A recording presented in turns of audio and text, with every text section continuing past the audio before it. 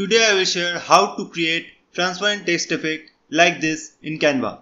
So let's start with it. As you can see, I have chosen a YouTube thumbnail canvas and I will go to elements, and as you can see I have chosen some images for making this effect. Okay, so the image which I'll be using for this is this one, and as you can see the island is in the middle, so the text I want to put in the upper layer. So for that I will create the text layer. So for that I will click on add page, and here I will go to text, click on add a heading, and here I will write island. Okay, and after writing that I will change the font to Anton. Okay, so the font is also changed. Now make it bigger. Okay, so place it like this and in the upper part. Okay, and after that change the text color to white. Okay, and go to effects and click on lift and click the intensity to 100. So as you can see, it is not too much of the lift effect is coming here, so I will duplicate it and place it right here another time. Okay, so now it looks good.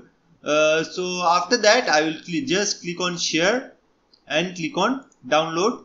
Make sure it is in PNG and only download the second page.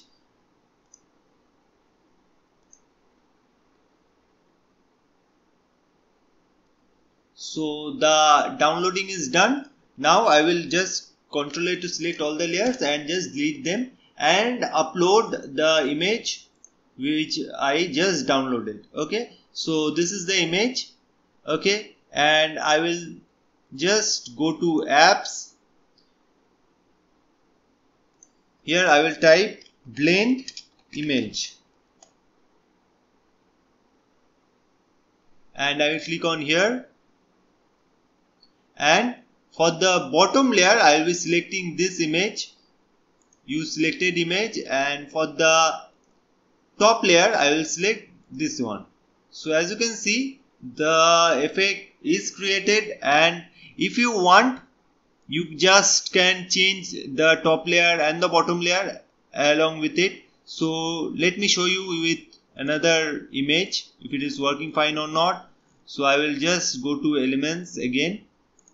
Okay, and just use another image. So this is another image of this effect, or let's choose this one also, and I will share for both of them.